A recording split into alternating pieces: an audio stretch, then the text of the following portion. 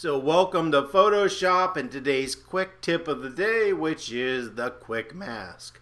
So the quick mask is located down here in the toolbar and it is used to make a selection.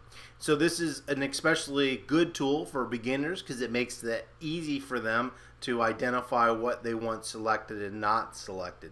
So the way you activate it is you will come down here. You can either hit the letter Q or go ahead and just click quick mask, and then you're going to simply take your brush and you're going to paint in. It's going to make that red, and anything that you paint in red is not going to be selected. Now that's important. It is not. If you do make a mistake, it's easy to kind of flip that.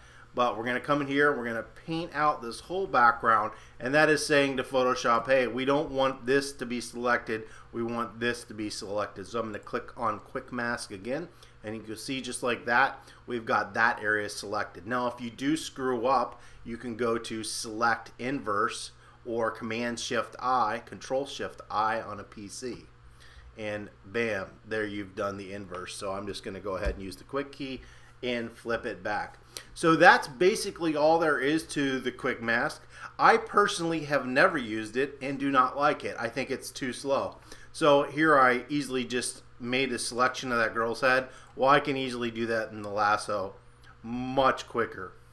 So I prefer using that method, or just making an adjustment layer and painting a mask in and out and kind of get it done in one step. So whichever way you like, give it a try. The quick mask is really easy to use. So hopefully this has been helpful. Any comments or questions, you can leave those below, and don't forget to subscribe.